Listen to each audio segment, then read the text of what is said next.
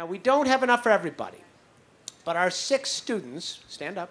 Once again, give them a round of applause for their wonderful questions. Did you like the answers? Were good. Come on up on the stage.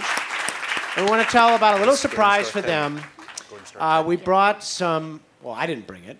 Well, yeah, you did. You brought it. Astronaut food. They're going to be our astronaut food samplers. We're going to give you an unbiased critique of the astronaut food, right? You're just going to tell us what it's all about.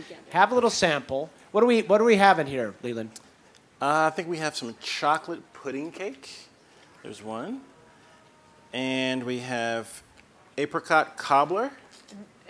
This is Leland, tell him to hold it straight up. Yeah, hold it straight up because it's cut on the side. This way, other way. This way, yeah.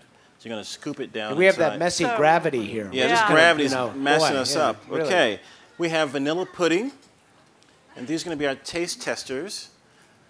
Another vanilla pudding. So these are some of our favorite desserts. I mean, some of our favorite desserts. And as I mentioned, we're on a 16-day rotating menu. And so you do get quite a lot of variety, although the textures are all the same. I think you guys can dig in. Go ahead and start eating. Go ahead and start. No, don't be bashful. Be careful. Don't be bashful. What you end up missing a lot is crispy and fresh. So, for example, I wanted lettuce and something that was crunchy when I got back. And there's some food that tastes very good, like these desserts I think are pretty good, and cream spinach is good, and some of the Russian vegetable dishes are very good. Some food is very bad. The meatloaf is not so good. And what's that pickled herring that the Russians have, or what is it? They have a fish thing that... Yeah. I think the first U.S. astronaut to fly to the space station Mir, his food didn't show up on time. His name was Norm Thagard. And Norm Thagard, you meet him today, he's probably 130 pounds, dripping wet. He lost 30 pounds. I mean, he was a serious weight loss because he couldn't stand the fish and all the other things. It's just not what you're used to. It's a different diet. And it really is a matter of getting used to it. And we do taste testing in Russia now, so we can Yeah, I think they learned a lesson off of that one. Yeah, because they have a lot of the cans that come up are Russian food, and it's heavy meats and stews, which is great, but you can't eat that all the time. All right, let's get an assessment here. How is the chocolate pudding? Okay, thumbs up or... It's thumbs up and very, very chocolatey. Very chocolatey. Yeah. All right, what do you got? You got chocolate pudding cake too? What do you think? Be honest. What? Good. Good. Thumbs up. All right, well, you have vanilla pudding. How is it?